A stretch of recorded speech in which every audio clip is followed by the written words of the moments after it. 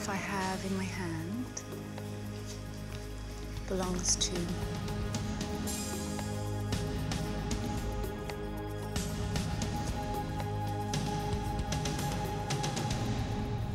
Alicia.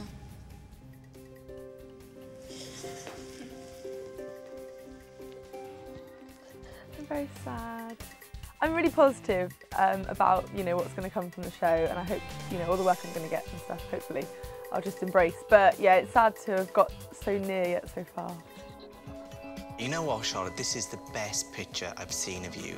It really does look like an American Vogue Alice in Wonderland shoot. I think Charlotte was brilliant. I think she took directions from me quite easily.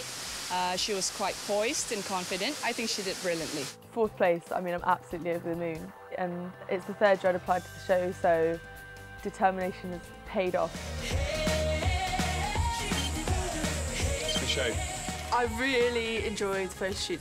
It was the best shoot as far as I'm concerned. The strength in your eyes. As far as I was concerned, I went on a high. I had a great week the week I went, which is a bit confusing because you think, well, surely I should have stayed. But I don't know if anything went particularly wrong. I just think at that stage of the competition, it's so tight between all the girls. And we all had really different looks. And I think they're just looking for a more editorial model. That's not me.